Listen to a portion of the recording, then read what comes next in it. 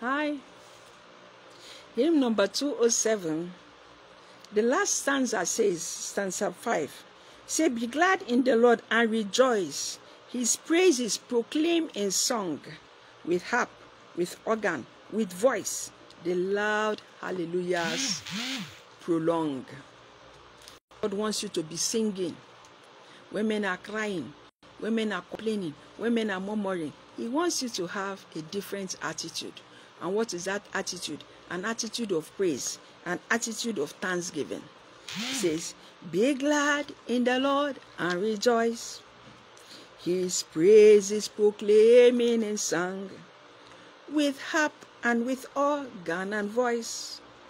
The loud hallelujahs proclaim. Rejoice, oh yes, rejoice, oh yes.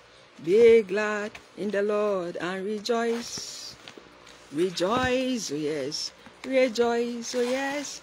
Be glad in the Lord and rejoice. God wants you to rejoice. He wants you to be glad. Don't be gloomy, don't be sad. Don't allow the circumstances and the situations prevailing in the world to carry you. Even when you don't want to sing, even when you feel like crying, thank God for the music that is going on.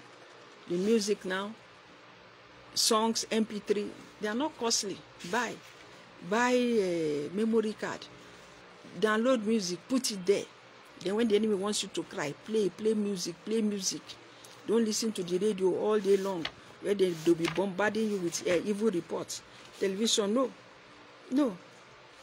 Praise God, magnify him, exalt him.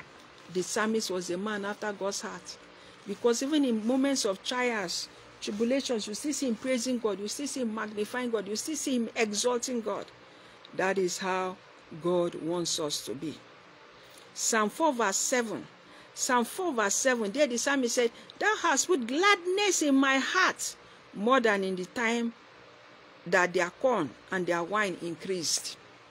He said, no corn, no wine, but God has put gladness in his heart. This is the time to praise God more than ever before. This is the time to magnify him. This is the time to exalt him. This is the time to worship him. This is the time to exalt him, to magnify him, to praise him, to give him the praise that is due to him more than ever before. That is what God wants for you, and that is wants for me. His praises we are to ring. His praises we are to sing. Praise the Lord. God loves you. The psalmist said, more than corn, more than food. You see? In Romans 14:17, Romans 14:17 says, for the kingdom of God is not meat and drink, but righteousness and peace and joy in the Holy Ghost. Righteousness, peace, joy in the Holy Ghost. Ron Kinoli, I think, was the one that sang that song. Righteousness, peace, joy in the Holy Ghost. Then you go here, pum, pum, pum, pum, pum, pum. Righteousness, peace, joy in the Holy Ghost. That's what God wants us to be. Let's be happy. Let's be happy. And when we have the fruits of the Spirit, Galatians 5:22 says we are to bring forth the fruit of the Spirit in gladness, in jubilation, in thanksgiving, not in complaining or murmuring. Let's not talk as the world talk. Let's not act as the world act. Let's not go the way of the world. Let's change. Let's change. Let's be glad. Let's be happy. Galatians 5:22 says, but the fruit of the Spirit is love. Love. Continue to radiate love. Continue to radiate love. Joy. Peace. Long suffering. Long suffering means things are not well, but you are still patient at it. James 1:2. He said, count it all joy when you face diverse temptations. And he says, well, let your temptation, your patience have a perfect work. Because sometimes when you begin to complain, it's not being perfect. But in that place, you are smiling, you are rejoicing. Apostle Paul says he counted his trials and his afflictions light. He described them as light afflictions. In Corinthians 4:17, he said, I count them light afflictions. Wow. That is how God wants us to look at these things. He said, but the fruit of the Spirit is love, joy, peace, long suffering, gentleness, Be gentle. Let's be gentle with one another, with our various spouses, with our children, with our neighbors. Let's be gentle. Let's be kind in our words. On social media, let's be kind. You see some people saying a lot of bad things about other people. No. Somebody make a comment. He says, see the child like monkey. See this. Somebody posts and say, how is my dress? How is my hair? You begin to hear abuses. No. You see a lot of suicide going on now because people are stressed up. People are distressed. And instead of people around them to be gentle, to show love, to show understanding, instead you berate them the more, condemn them more. No. The Bible says we should be gentle. We should be full of goodness and faith. Let's keep this faith alive. Let's keep faith with God. So much ritual killing going on now. People looking for shortcuts, short way. No, don't go that way. Don't go that way. Keep faith with God. God is faithful. Little is much when Christ is in it. Little is much when God is in it. We are told in the book of Timothy 6:10, it says, godliness with contentment is great gain. Godliness with contentment is great gain. Let us be content with that which we have and give God the praise, give God the honor, give God the adoration. God loves you and God loves me. And his earnest heart desire for you and for me is that we should be glad and be happy. We should rejoice. We should give God praise and thank him for each day that we have. It's a blessed day. Not everybody has seen today. So when you wake up, tell him thank you. Celebrate him. Celebrate your children. Celebrate your wife. Your children or things may not be okay, but believe that there is a bigger tomorrow. Tomorrow holds for you brighter days ahead. Light is shining on our path. For we have seen the light where we rise and shine. Jesus is the light. Tomorrow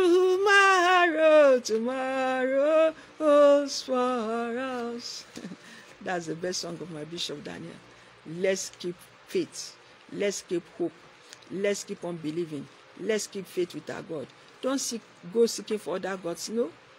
When things happen around you, just examine yourself. Make sure you are a child of God. Make sure you are standing.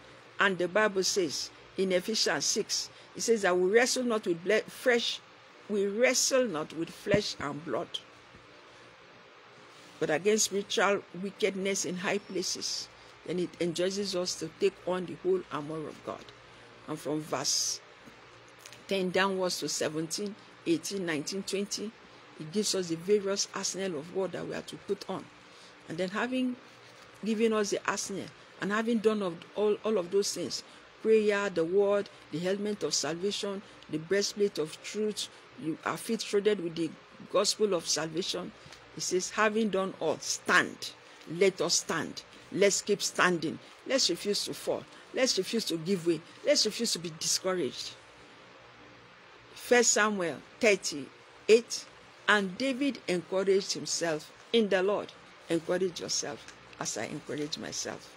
Do visit our YouTube channel, Church on the Air, Banner of Love Ministries International. Edith Atake is my name, General Overseer, Banner of Love Ministries International. Visit, share, like, subscribe. On Facebook, we have 5 vibrant pages. Search the scriptures. When you pray and I pray, nation building. Like them, share them. God bless you. It's well with you. So happy to be able to speak with you again. It's been a while because I've been battling with my phone, battling with my account. I formatted my phone, and everything just went haywire the past 1 month plus. But I'm so happy to be back again.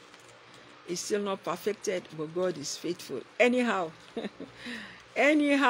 as they say on the radio, they say we move in the power and the might of our Lord and Savior Jesus Christ.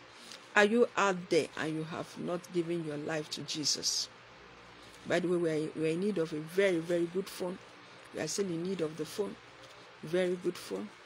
God bless you, even as you choose to identify with us in every way. We also need you to subscribe, to share. We also need to boost some of the pages.